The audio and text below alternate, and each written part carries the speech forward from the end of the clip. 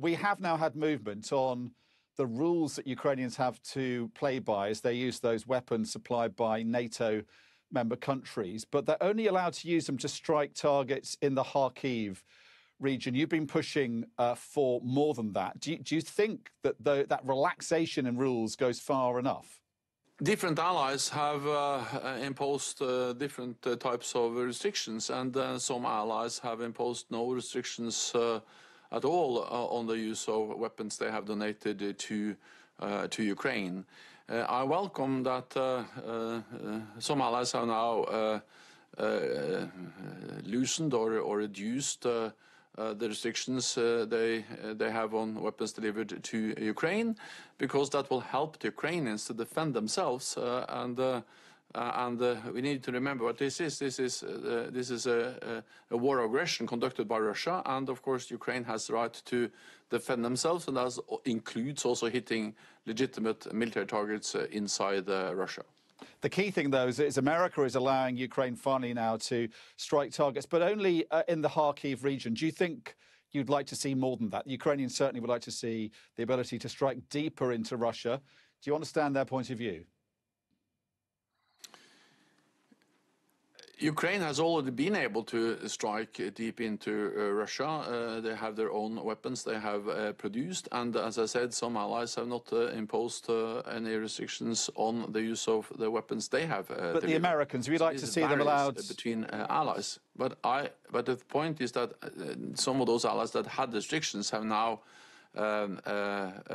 reduced the magnitude of those restrictions, enabling the Ukrainians to do what is most urgent, and that is to protect themselves against the attacks which are now launched from Russian territory, because now the front line and the borderline is more or less the same in the north, where Russia has opened a new front attacking Kharkiv, and the decisions made by allies over the last few days have helped or will help the Ukrainians to repel those attacks.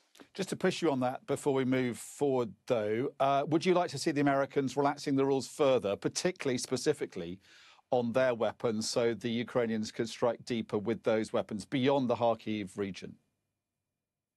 So we had good discussions on this at the NATO Foreign Ministerial meeting last week in Prague. I welcome the decisions that have been made by some allies over the last days. I will not go into specific or give recommendations to specific allies on TV. We have good internal considerations, deliberations on these issues in NATO. Just talking about what's happening in the Kharkiv region now, how worried are you by these advances the Russians have made in the last few weeks? There is a difficult situation on the battlefield, and we have seen the Russians making some marginal gains, but we don't expect any major breakthrough. Wars are, of course, always difficult to predict, but so far we haven't seen any concentration of forces on the Russian side that will enable them to have a major breakthrough.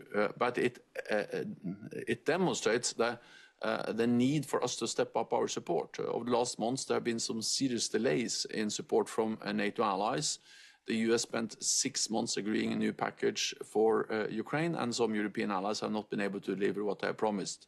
So that's one of the reasons why we now are addressing in NATO how we can give NATO a bigger role in coordinating support for Ukraine, and also agree a multi-year financial pledge, so we have more predictability, more sustainability, and more accountability when it comes to supporting Ukraine, to ensure that we don't have the same delays and gaps in supply for Ukraine as we have seen over the last months. Yeah, can you explain further about that? Because the latest research from Bain and company and other consultancies seems to show that the Ukrainians or the West are getting and refurbishing shells about the third of the speed of the Russians. The Russians are developing, making and refurbishing artillery shells at 3 times the speed that the West can supply them to the Ukrainians. Why is NATO, with all its military and economic might, so slow? It's correct that Russia has been able to build up their defense industry faster than we expected, and it's correct that NATO allies have spent more time than they should in ramping up our production. And that reflects that after the end of the Cold War, we actually built down our defense industry. Now this is changing. The United Kingdom, all the NATO allies are increasing the capacity to produce ammunition, weapons. We have the United States, which have over the last months doubled its capacity to produce 155 standard ammunition, and within not so long time will produce roughly 100,000 per month. So this is really changing, and therefore also the flow of ammunition into Ukraine has increased over the last weeks.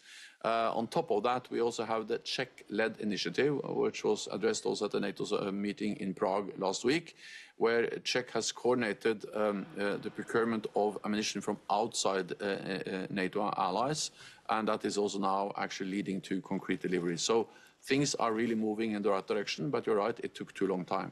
You've always talked very diplomatically about this, but behind that diplomatic demeanour, one suspects there's a kind of frustration about how behind the curve the West is over this and how much ahead of the game the Russians seem to be. How frustrating has that been for you in your time in office? I think we need to remind ourselves of how this war started. Russia invaded Ukraine on the 24th of February, and most experts and President Putin himself, he thought that he was going to take control over Kyiv within days and the rest of Ukraine within weeks. That didn't happen. The Ukrainians have actually been able to liberate 50% of the territory that Russia occupied at the beginning of the war. They have been able to sink a significant number of Russian naval ships in the Black Sea, opening up a corridor in the Black Sea, and they've been able to conduct deep strikes against Russian military capabilities, inflicting heavy losses on the Russian armed forces. So Russia and President Putin made a big mistake by underestimating the Ukrainians, but also underestimating the willingness, the commitment of NATO allies to support Ukraine. And therefore, the main issue in this war is about whether Ukraine will prevail as a sovereign, independent nation that can be member of NATO, member of the European Union. And the reality is that Ukraine will prevail because NATO allies are now stepping up our support, and we are committing to a more long-term predictable support. And therefore, this is a big strategic mistake for Putin. He has not achieved his main goal to control Ukraine. A lot of concern about Donald Trump winning the upcoming American election. If he does so and he pulls America out of NATO, can the European end of NATO continue to support Ukraine, or will Russia win this conflict? I'm absolutely confident that both European allies and the United States will continue to support Ukraine because it is in our security interest to support Ukraine, and therefore I expect also the US to do so, regardless of the outcome of the elections. Because we have to understand that if President Putin wins in Ukraine, it's not only a tragedy for the Ukrainians, but it will send a message to President Putin that when he uses military force, when he violates international law, he gets what he wants.